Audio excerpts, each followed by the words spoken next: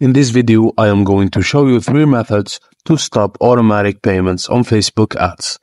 The option 1 is to stop all ads from running and pay any outstanding bills. This is the primary legitimate method for stopping automatic billing because it pays Facebook what they're owed, regardless of how you feel about their charges, and stop you from racking up any further bills. Facebook ads can be enabled or disabled at the ad level. There's a simple button that will be blue if an ad is running and gray if it's disabled. Simply visit your ad manager and view all campaigns to see if the toggle is blue or gray. Second method is to cancel your payment method on file, and any backup payment methods as well.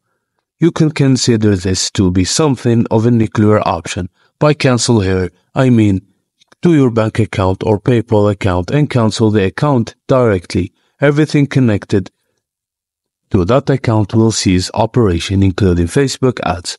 You can, if you want to remove individual payment methods, you always need to have at least one valid payment method on file. However, you can't cancel your last remaining method of payment. The third option is to cancel your ad account entirely.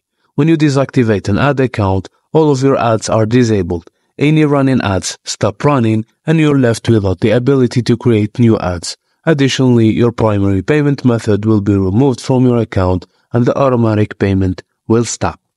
Thank you for watching. Please don't forget to like and subscribe, and I will see you on the next video.